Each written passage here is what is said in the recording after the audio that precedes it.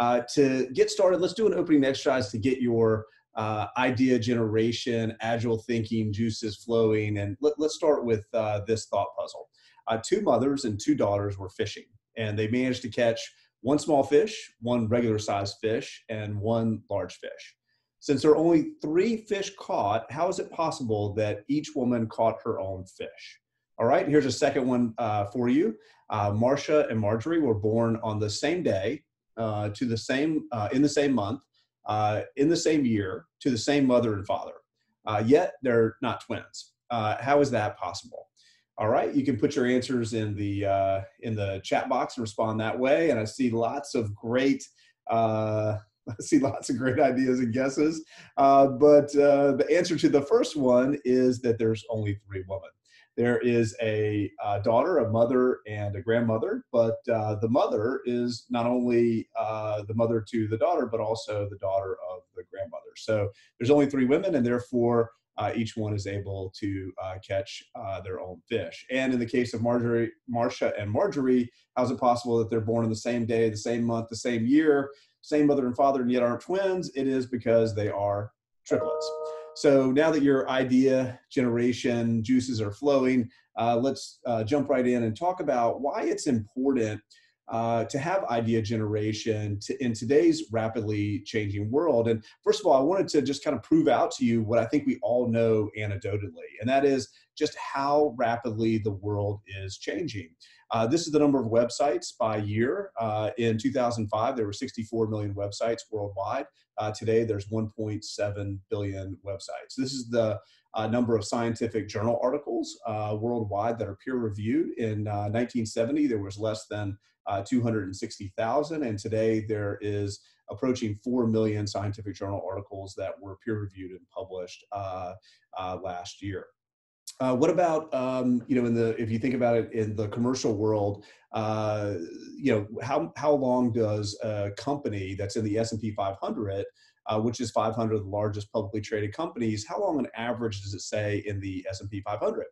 Well, if you did that exercise in 1960, if you took a snapshot of the companies that were in the S&P at that point in time and asked how long they'd been there, on average in 1960, they'd been there about 60 years. If you did that same snapshot today, you'd find out that they've been there about 17 years. In fact, it's very likely that if you look at all the companies that are in the S&P 500, that one half of them will exit the S&P 500 in the next decade. I mean, this chart just gives you some reminders about those that have entered the index in the past decade, like Google and Netflix, and those who have left the index in the past 10 years, like Maytag or Palm. And you can also see things that have both entered and exited in that same period of time. So what about in the world of just information? Do you see the same acceleration? And the answer is absolutely. A zettabyte is 1 trillion gigabytes. So the computer that you're using to watch this presentation today, if it's a good, strong computer, it might have 1 to 5 gigabytes. Imagine 1 trillion gigabytes, and then look at the rate of change from, let's say, 2010 to 2020. And in the coming year, the global data sphere is expected to quadruple by 2025. So we see not only change, but we see accelerating change. And that means that change has become so rapid that ideas matter now more than they ever have before. So that's why we want to talk about agile thinking and how we can improve upon that. And first of all, credit for a lot of the ideas that follow are either amalgamations from or extrapolations from the ideas of Daniel Kahneman and Leonard Mlodinow.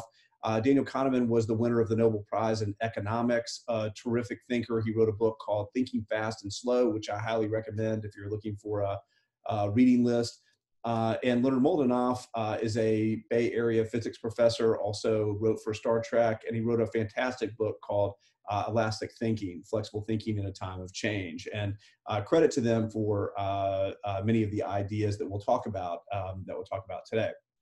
We want to do two things today. I mean, first of all, we want to talk about how you develop agile thinking, and then we want to talk about how you avoid being in a thought pattern which is frozen and not agile. So first of all, let's take on that first task of how, what things can you think about or do, and habits can you create to develop sort of agile thinking. And the first of those is to get in the habit of reimagining the thought frame, right? And by this, what we mean is, reimagine the mental image that you have when you're presented with a problem or a situation. We did that in the opening exercise. And now that we have talked about the importance of reframing, let's try it again with two more. Imagine a man is reading a book with the lights off in his library. And even though it's pitch black, the man is able to read. The book is not electronic format. How is that possible?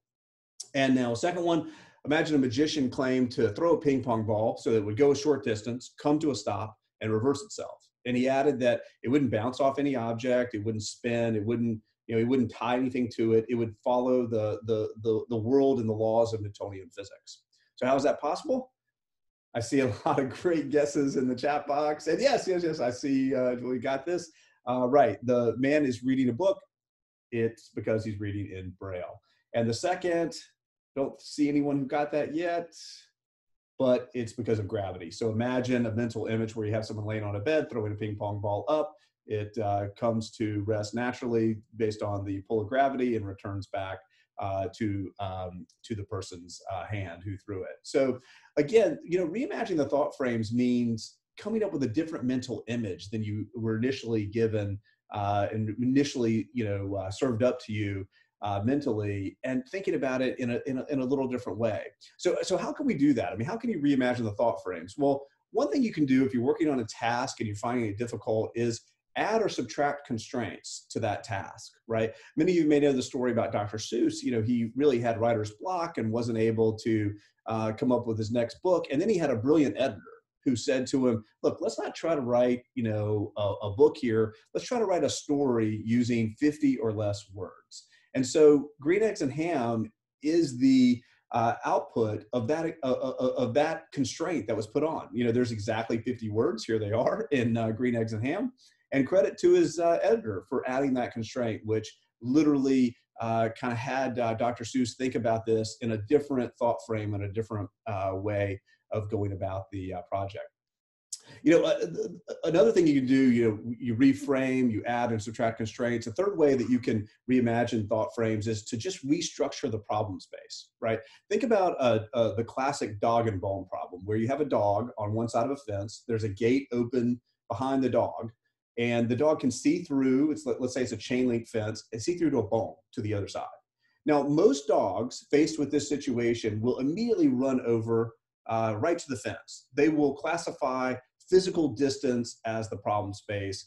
That's their distance from the solution, right? And they will go right to it. Now, the really sharp dog will try to dig a hole or jump over it, but the incredible dog will actually redefine the problem space. They'll see the problem space as the distance from the solution, and they'll actually show a willingness to go away physically from the answer or from the goal in order to solve it and get closer to it.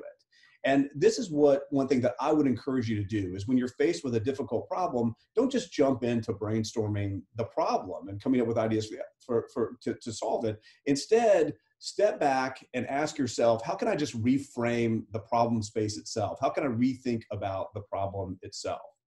Another thing that we do in our company that I think is helpful is to conduct a pre-mortem, right? Everyone's familiar with the idea of a post-mortem, which is, you implemented some project or some solution, maybe it didn't work out exactly as you planned. You do a post-mortem, you talk about the mistakes that were made, and you try to learn from those mistakes.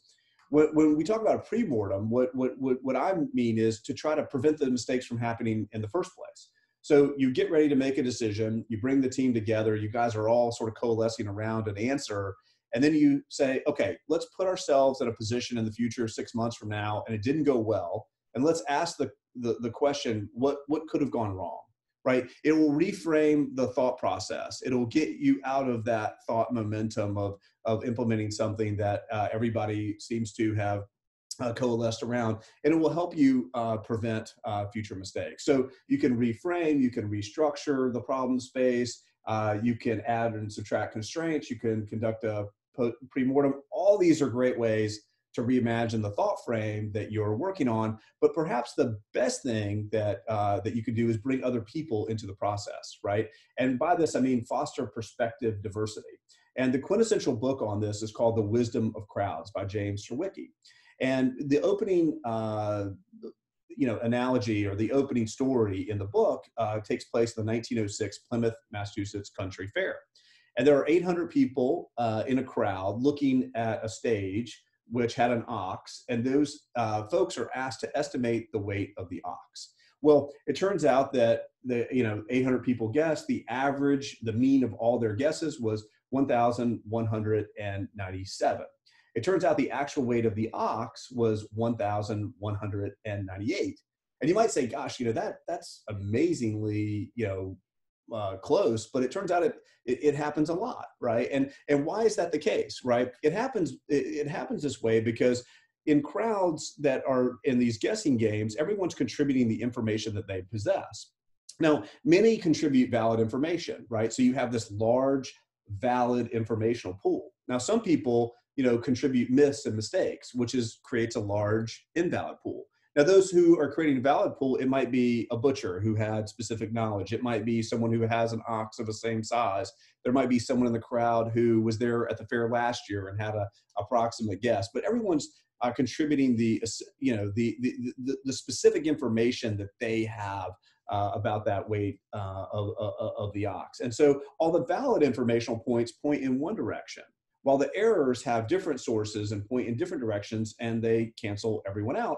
And therefore, what you get is you get a decision in these situations where the wisdom of the crowd is greater than the average wisdom. It might not be equal to or greater than the best guess among the people in the crowd, but it's definitely better than the average. Now, I do want to say a caveat here, which is there is a criteria to have a wise crowd, and most crowds are not wise. And what that means is that you have to have diversity of opinion, you have to have independence, decentralization, aggregation, and trust, right? So I don't want to say you should make all your life decisions by going out and asking 300 people what you should do. But in cases where you can bring in diversity of opinion and diversity of perspective, you will get better answers generally, as long as they're independent, decentralized, you have a way to aggregate them, and there's trust in the answer. Diversity of opinion means that each person has to have private information, even if it's just an eccentric interpretation of the known facts. Independence means that people's opinions aren't determined by the opinions of those around them, right? Like if we give an answer in a chat box, you see everyone, and there's an anchoring effect to the person who answers before. They truly have to be independent decision makers. There has to be decentralization. People have to be able to specialize and draw on their own local knowledge, and there has to be some way to aggregate, right? In this case, into a number, and which people can trust. So, what are our takeaways from sort of reimagining thought frames? This is the first thing that we want to accomplish to create agile thinking. The first is that reframe mental images of problem spaces and brainstorm ways. Brainstorm ways to restructure problems before you try to generate new ideas when you need a new insight. And the second is, when at all possible, perspective diversity improves idea generation, right? Have more people with different viewpoints looking at the problem, you'll get a more robust answer. So reimagine thought frames. Secondly, think while you're not thinking. Take time to be in the mental rest state. And this is hard to do today when we have so many distractions, but let me sort of give you an example of why this is so important. And let me tell you a story about Mary, right? And Mary was in 1816. Mary Godwin was in Switzerland for the summer, and there was a downpour outside. And she and her friends decided that they would gather by the fire and they would tell ghost stories and kind of try to scare each other. They did that. And then someone said, hey, look, let's have a competition to see, who can write, their own story, kind of their own ghost or scary story or sci-fi story. And they all set about doing it. And all the friends came up with great stories that were fun and scary. And Mary just couldn't do it. She was racking her brain, but couldn't come up with that idea. She went to bed that night. They woke up the next day. They went to grab a bite to eat. They ate pasta. Then they went to a lecture on the science of the day, which ironically was about a Darwinian experiment where he supposedly had preserved a piece of pasta in a jar, and when electricity was added to it, it came to life. Mary thought that was interesting. She still couldn't think of an idea. 2 more days passed. She couldn't think of an idea. They were getting ready to leave, and she just said that night, I have to go to bed. And at 2 a.m., an idea came to her, and she wrote it down when she was in that twilight of sleep. And she wrote the outline for a story that now today has become the quintessential prototype for the science fiction novels. It's one of the best-selling books of all time. And today we know Mary by her married name, Mary Shelley, and we know her book as Frankenstein. So the point of this story is that grit really matters. You know, sometimes when you're about to give up and you've been marinating on an idea and you just can't, make it happen, and deadlines are looming, sometimes that's when the magic happens. That's when the good stuff happens. But you have to do that work of giving yourself, time to marinate on it and really struggling with it, and then let your associative brain, when you're resting, kind of put the pieces together, and sometimes you get served up an amazing idea. A doctor who did amazing work in this space, an absolutely amazing woman, is Dr. Nancy Andreasen. And Dr. Andreasen was an amazing woman. She turned down a scholarship to Harvard because her father didn't believe that women of the day should travel that far. She had to publish under a gender-neutral name, NJC Andreasen. She became the leading expert at PET scans. And for those of you who've ever had a PET scan, you know this is a positron emission tomography scan. And the research of the day that involved PET scans, what they would generally do is they would give you a control task, right? And they would measure your brain activity, and they would see, like, if they gave you a math equation, like what parts of your brain would light up. Well, Dr. Andreasen was interested in the opposite. She was interested, what does your brain do at that rest state? And she called this random episodic silent thinking. So she left the PET scan on, and she would let you do your task. But then when your mind went blank, she would measure what was happening in your brain. And it turned out to be an epiphany, not just for Dr. Andreasen, but for the scientific community. It turned out that there is a symphony in your idle mind, that is when your brain is most busy. When you have a deliberate task that you're focused on, your brain activity actually diminishes. When you are not thinking when you're thinking, you have a symphony going on in your idle mind. And that is when you have to, that is when the associations happen and a lot of the good ideas come. Maybe you've had the experience of you've been in a shower, or you've been mowing your grass, or you're driving to work, listening to music, and all of a sudden an answer to a problem that you were struggling with comes to you. Or maybe you're about to fall asleep or about to wake up. And that's where that symphony of idle minds can make those associations, and the good fun ideas can flow.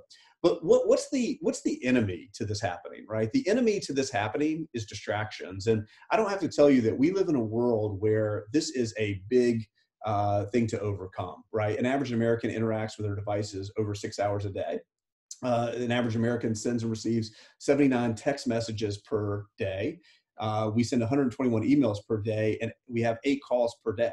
And when you have something, pinging you, or reminders flashing, or you're checking email, it's very hard to have that symphony of an idle mind happening. So what are our takeaways here for thinking while you're not thinking? Well, the first is start your projects early. Don't procrastinate. And even if you don't have all the answers, because just reading the questions, it'll allow you to marinate on it. It'll allow that rest state to work in your favor. Secondly, don't diminish the importance of breaks. Breaks really matter, right? Daydream a little bit, take a walk, exercise, clear your mind, allow that idle mind symphony to really happen. This is one of the amazing things about COVID, right? More people are taking walks, more people are getting outside and taking breaks, and that's a good thing when it comes to idea generation.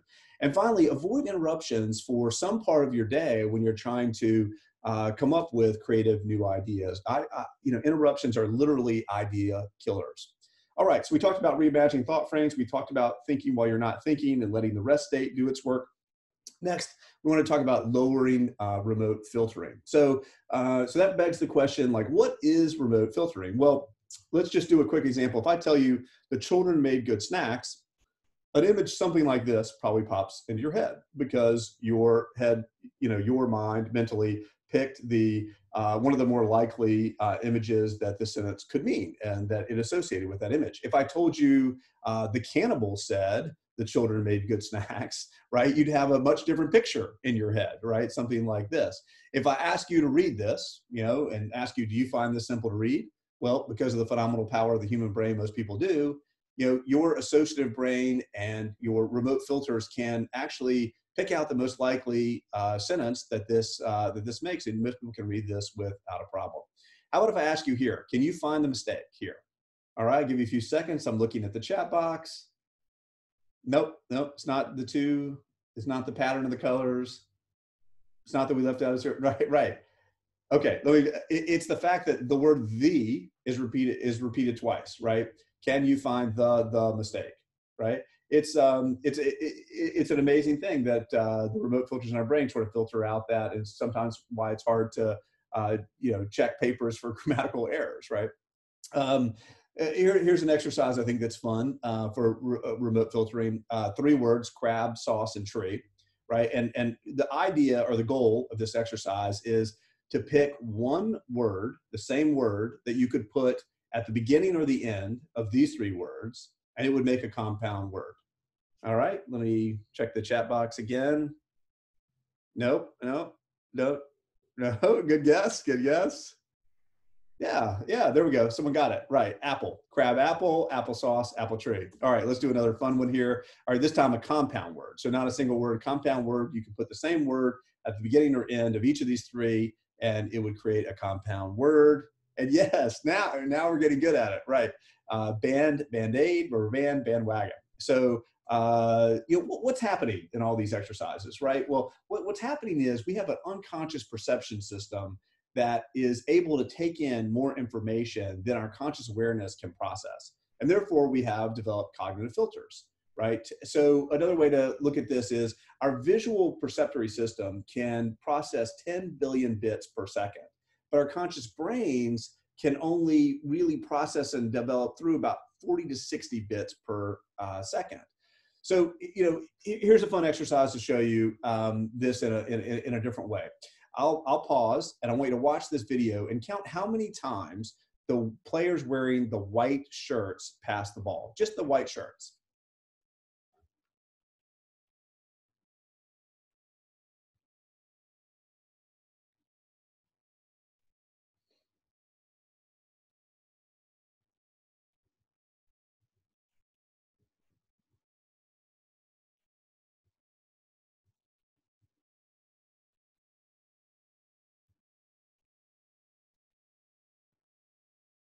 All right. So I see a lot of answers in the chat box about the number of passes. Right. Now, the question for those of you who've never seen this before is how many of you saw the gorilla coming on the screen? Right. Let me play it one more time for you. So you can see that. Yeah, I see some pretty amazed comments in the chat box. Right. So here your mind is busy focusing on the players in the white. You're disregarding the other players, and you probably missed the fact that at this moment the gorilla comes in. Right. Now, for those of you who've seen it before, how many of you noticed that the background curtain's changing colors? Right, right. So, we do tend to focus on whatever we're focused on, and we don't tend to see the changes. So why does this happen? It happens because mammals have prefrontal cortexes, and we have a frontal lobe, which is unique in mammals. And as part of in that frontal lobe, we have an anterior cingulate cortex, and it's short for ACC. And what it does is it serves as our idea filter judge, right? And so it brings into our conscious awareness the most commonly used things. Like when you're walking downstairs at BC, you probably don't, when you're at the top of the stairs, think, well, how can I get down? Instead, you just put one foot in front of another. But imagine if you were a 2-year-old and your ACC wasn't as developed, you might think I could fly down, I could do jump on the railing down, I could get on my backside and slide down. And we don't think about those things. Instead, we filter those out and we put one foot in front of the other and step down the stairs. So let's imagine the exercise of if you're remodeling a bathroom, right? And you want to come up with some unique things. Well, the obvious things that you would use supply wise to remodel the bathroom might be marble or granite or linoleum, right? And if you ask a person who had very low remote filtering to give you other ideas of things you could use, to for the renovation, they might say peppermint candy and newspapers, which wouldn't be useful, right? But how do you get to that point where you get remote possibilities, ideas that aren't obvious, but they are possibly useful, right? That's the goal. Like bamboo or rubber or recycled glass, depending on your likes and dislikes. So, that is the real goal. Is how can we get to that point where we can make associations that matter and not filter out everything, and on the other hand, not be overwhelmed with choices. And let me tell you a story about Clarence Saunders. And this is how all grocery stores looked in the early 1900s. Basically, notice that all the product is behind the shelf, and if you come in and you want a product, you ask the clerk in the store to grab that product for you. They grab it for you and then ring you up. Well, Clarence Saunders, who was in the grocery business in the early 1900s, was on a train trip, and his train paused by a farm, and he literally saw a picture that looked something like this. He saw a lot of piglets, and they were basically self-serving themselves from a trough. And he thought to himself, if the piglets can self-serve themselves, why can't you arrange a grocery store where you brought out the product from behind the shelf? Like you put the produce and the meats and the vegetables where other people could get it themselves, and then they would go to the front of the store where you could actually check them out. And that became sort of the prototype for the modern grocery store. And because Clarence Saunders, this idea emanated from his trip where he saw piglets, he named his grocery store Piggly Wiggly. And so this is the idea: is to make associations in whatever industry and world and academic world that we're in that matter, right? So how do we get better at remote filtering out less of the good ideas? And so there was a Simon task that was done in 2015, and it looked at the effect of fatigue, on this very question. And so in 2015, a research group proved that basically, if you exhaust your executive brain, then it can actually improve your elastic thinking. So basically, they set participants down in this test, and they asked them to punch the right or the left arrow keys based on where the middle arrow was. And they asked them to do this for 40 minutes. Now, some of those arrows were congruent with the other arrows, like in the left-hand example here. But some of them were not. They were facing in opposite directions, like in this incongruent example on the right. And so for 40 minutes, you had to suppress the arrows that are pointing in the wrong direction, and that exhausted one's executive brain. And then after this task was over, they asked the participants to do a series of innovative tests. They asked them to pull a household object together, and they gave them this object, and they said, come up with as many ideas, alternative uses for this object as you can as you can imagine. And then they graded them both on the number that they came up with and the novelty.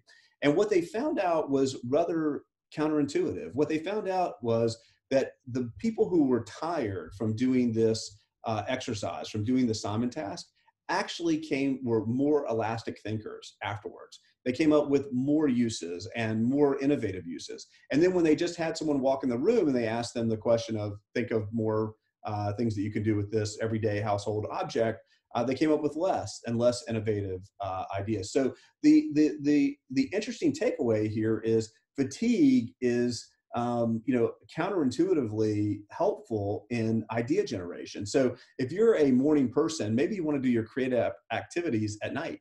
All right. If you're a night person, maybe you want to do your creative activities in the morning and then do your fatiguing activities at night. So think through that. Another thing that affects your ability to come up with ideas is mood, right? And mood. This goes back to the early days of humans, right? If you see a lion in the grass, you would be scared, and it would trigger an autonomic response, right? So fear and anger and sadness and disgust, these elicit responses in our autonomic nervous system. Maybe we sweat, we get an elevated heart rate, we vomit. And, on the other hand, what they do is they narrow your negative emotions, they narrow your focus, right? You have a behavioral response and they narrow the scope of possibilities that your cognitive filters allow through. Now, on the other hand, a positive mood does none of that, right? Gratitude, happiness, serenity, they produce no, autonomic response, right? So you actually, you're not distracted to any behavioral response, and thus, your cognitive filters allow more in. So, so what are our takeaways from remote filtering? Well, the first is that grit truly matters, right? Remember Mary Shelley, when you're about to give up, that's when the good stuff can happen.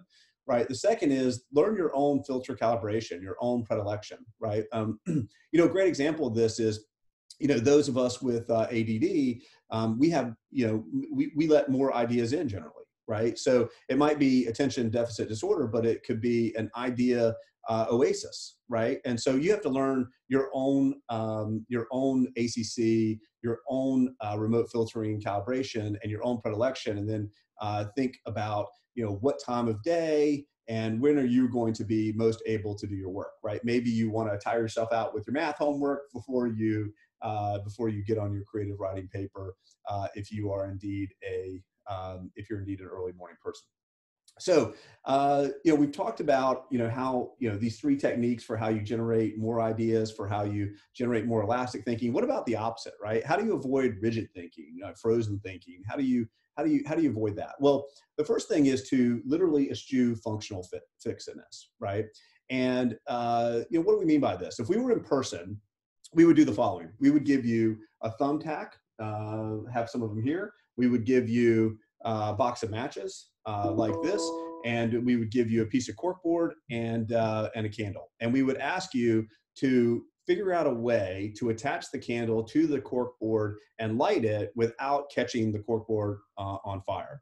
And typically what happens when we ask people to do this is there's a real struggle. They try to pin the match in the candle into the corkboard, and it's designed not to really do very well. They try to light it up above top and catch it on fire a little bit. But the only way to really achieve it is to do the following. And if you can see this, it is to stop using the materials in the way that you're normally used to using them, and instead take the thumbtack, in the bottom of the matchbox, connect the matchbox to the corkboard, burn the bottom of the candle, and put the candle and use the matchbox as a candle holder, and so it looks something like that.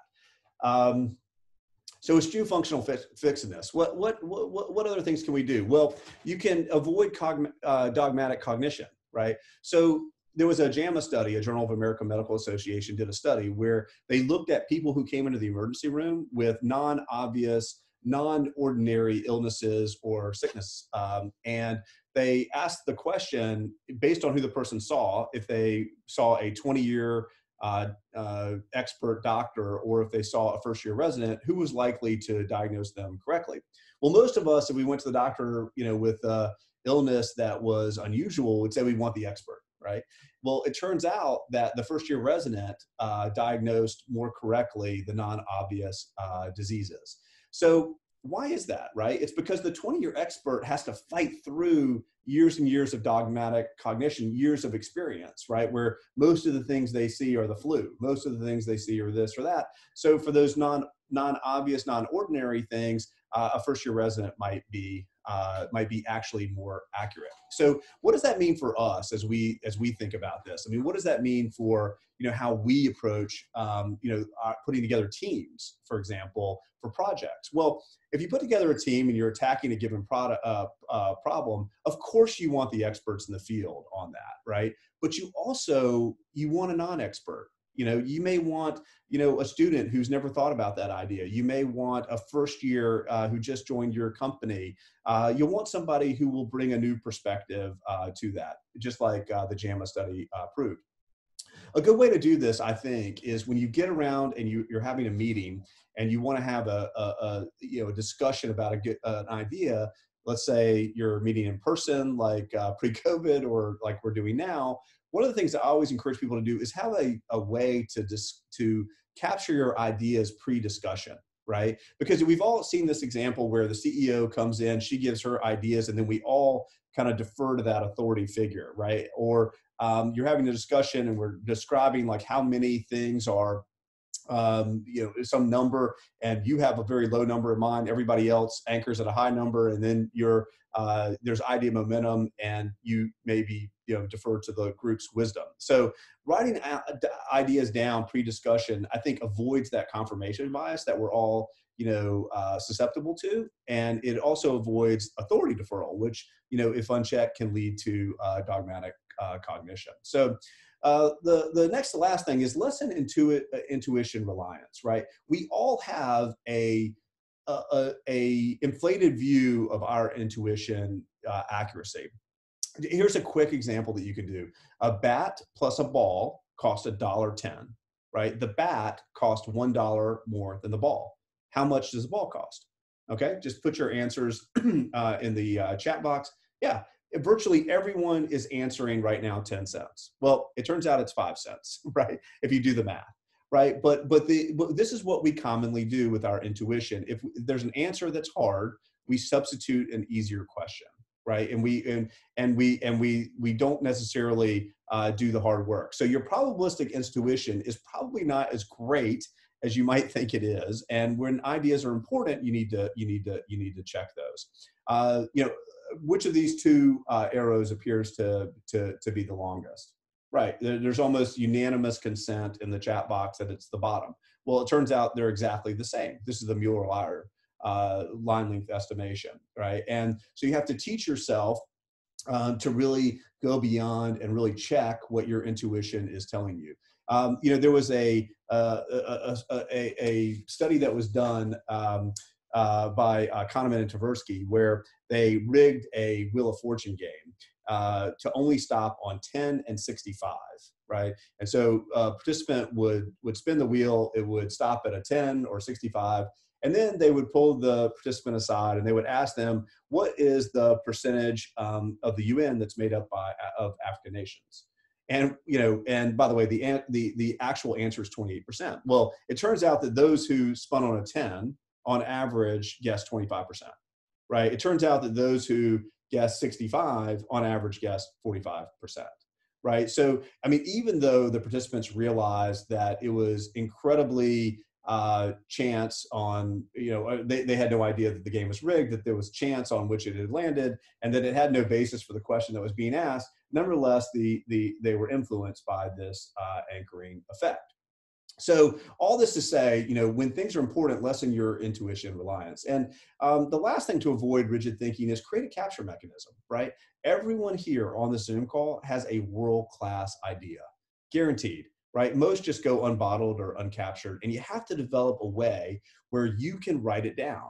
A notebook, a app which records your ideas, some way where you can capture your ideas and you can build upon them. Sarah Blakely, the founder of Spanx, you may know her from Shark Tank, says every time she has an idea, she writes it down right then. And the more she writes down, the stronger that connection becomes with her idea. And she starts getting more and more ideas around it. So have a capture mechanism, right? Don't let your great ideas go unchecked. I mean, every one of you is an amazing anomaly, right? You're going through a life path that no one has gone through before in the history of humankind, right? Your experiences are unique. Now, you're having some experiences that I've had and some experiences that others had, but many of your experiences are unique to you. And that means you're able to make associations that no one else can make, right? So capture those ideas and write them down, and you'll be surprised at how your connection to them grows. A great example of this is Virginia Apgar. She delivered babies for, most of her career, and a young resident actually asked her at a table, how would she would go about, assessing the health of a newborn. And she got out a napkin and she created a real simple matrix, right? Where she put like color and whether or not they were crying and 3 other metrics on the left. And then she had grades like 0, 1, and 2 on the top. So if the color was pink, she would give it a 1 score. If the color was blue, she would give it the opposite. Somewhere in between, she'd give it a 1. And she said, look, I do this right after a baby is born, and then I do it a few minutes later, and I average them, and that's kind of, how I tell the health of a newborn. Well, that simple idea written down on a napkin has now become the APGAR score, right? And for any of you who've had kids, you know that they look at the appearance and the pulse and the grimace of the activity. They score them 1 to 2. They do it twice, and this is our quintessential delivery room, health. The way we judge health of a newborn today. So capture those great ideas. All right, so how do we wrap all this up? I mean, when you need a new idea, what should you do, right? Well, the first thing is start early, right? Let yourself marinate, let the symphony of an idle mind, that Dr. Andreessen talked about work. Minimize disruptions. Remember, we talked about how often your phone rings, how often things ding, and try your best to minimize those and give your mind a chance to make the associations that it's so good at making. Insist on perspective diversity. Remember the wisdom of the crowds and James Surowiecki, that when you have multiple people looking at an issue, you're likely to get a better answer. When you have a tough problem, try to restructure it before you even brainstorm solutions. Remember the dog and the bone problem.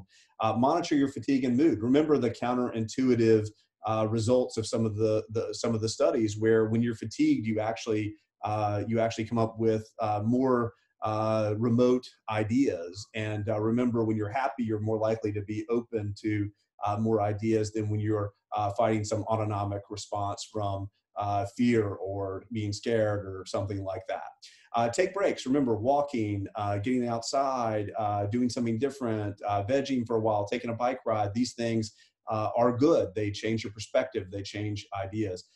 Foster dissent. Talking to people who have different views than your views does keep you open to elastic thinking. Include non-experts on teams. Remember the JAMA study, right? That you're more likely to get diagnosed correctly by a first year than a 20-year expert. And so when you're assembling teams to go attack problems, put some people on the team who have never thought about the problem, and you might be surprised at the perspective that they bring. Cache your ideas before the discussion starts. If you're about to have a important discussion, literally, give everybody a sticky notepad and have them write their ideas down before the CEO gives her opinion, right? So you don't have any deferral to authority. And verify on important issues your probabilistic intuition, right? Remember, it may not be, remember the bat and the ball problem, and that it might not be as accurate as you and I give ourselves credit for being when it comes to our intuition. And finally, and most importantly, when you're frustrated, don't quit, right? Have grit, keep going, keep marinating on ideas. Remember Mary Shelley, because that's when the great stuff can happen. So thank you for having me today, and thank you for letting me be a part of this with you. And good luck in your Leadership Academy. I know you guys are going to go on and do great things. Before I pause and we send everyone to breakout rooms, I wanted to give you a few exercises. And I understand that what we're going to do is divide people into groups of about 15 apiece. And there's 3 exercises. The first is very simple. Work in any way you deem most important as a group to answer the following. How many rubber bands does the package shown to the right contain? And note, this is the same package shown from 2 different angles. So just one guess is all you need.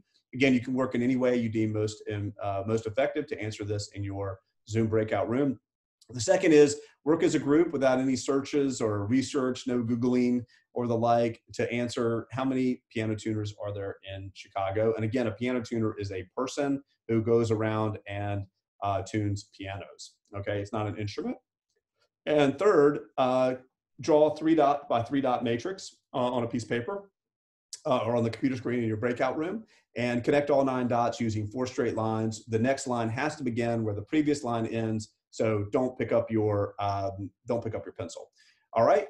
With that, we're going to divide you into Zoom groups. Thanks again for having me here today, and I look forward to seeing all the great things that each of you is going to do. Thank you again.